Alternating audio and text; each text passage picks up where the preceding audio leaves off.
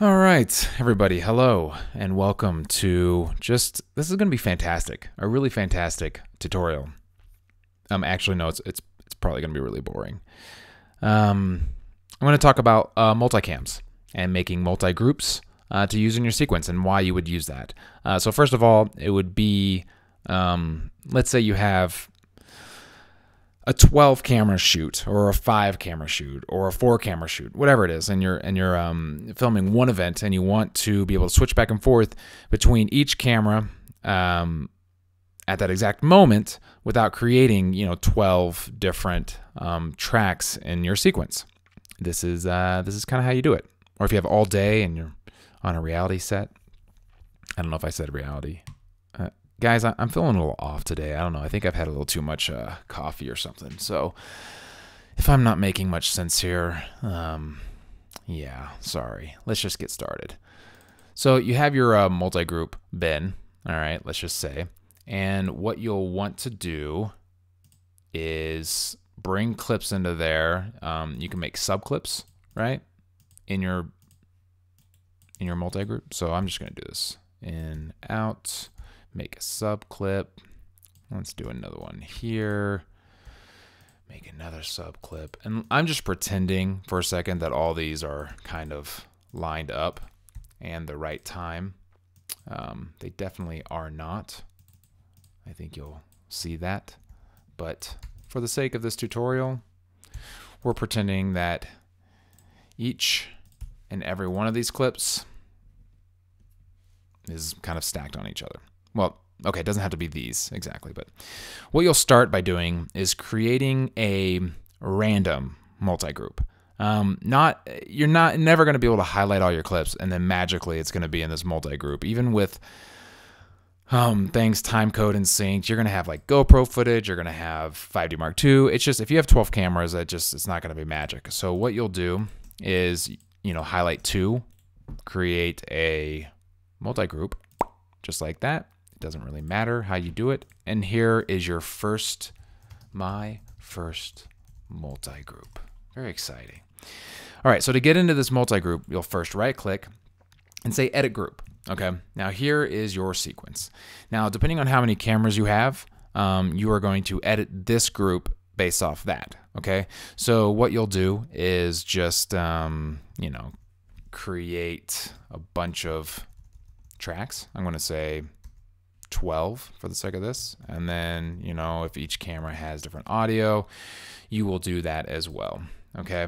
Now, those clips that you just created a multi-group with, you can just kind of forget about them. They don't really matter because what you're going to need to do is, let's say it's a 30-minute shoot that you're doing.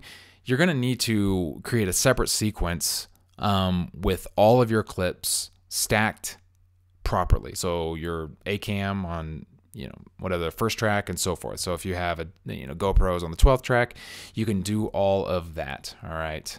So I can kind of go back in here. I'm just gonna bring some clips in. This is really these are the parts of the tutorials that are kind of boring. I realize that, but I'm just gonna show you for the sake of this. So yeah, so essentially what you're going to want to be doing is just, having this set and ready to go and then copying and pasting a sequence into here that you want to be in it. Okay, so I'm going to do this.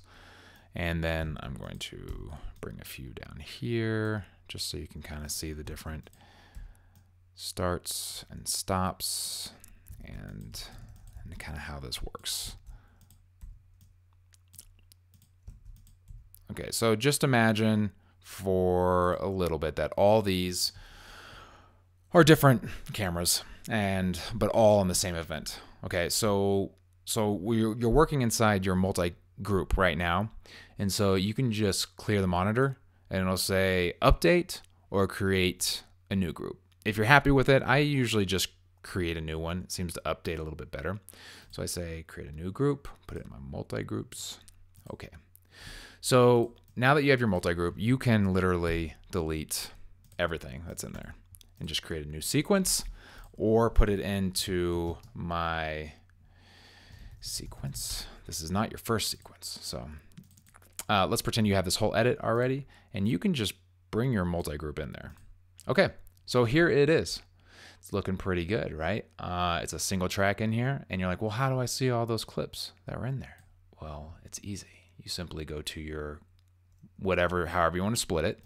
So you say quad split, and you have your 4. And if you like this view better, you can cycle between those banks by just kind of swapping, going back and forth between the banks, the camera banks. And you can see as you go forward, so there's on and off, the clips will go. So you see here, and then if you want to switch it, you can just select it, select that shot and so forth. And it's changing it in your sequence. Now you can also do a 9 split, which is nice, and then switch between banks here as well. So it's pretty fantastic. Yeah, that's essentially it, guys. There's your multi-group. It's pretty exciting. So if you had to make new changes again, you could edit that multi-group. There's 7 tracks right now. So swapping banks, let's say you had more than 9, you just create some more tracks. So there's 12 here, right? I'm gonna bring this up to 11. Okay, so just like that. Clear monitor, create a new one, multi-group 2. Okay, and then you will see now when you click on the 9, it's kind of split up a little bit, and then when you swap banks, because there's more tracks, it'll go to those tracks, or it should. I don't know. Yeah, that's it. Pretty fun, huh? Okay, I hope this was helpful. I know it was a little bit long. I try to keep these really short, but that's it in a nutshell. Let me know if you have any questions. If you want some good coffee, I have some good recommendations. I got a lot to do today, so I don't even know why I made this. But I did. So goodbye.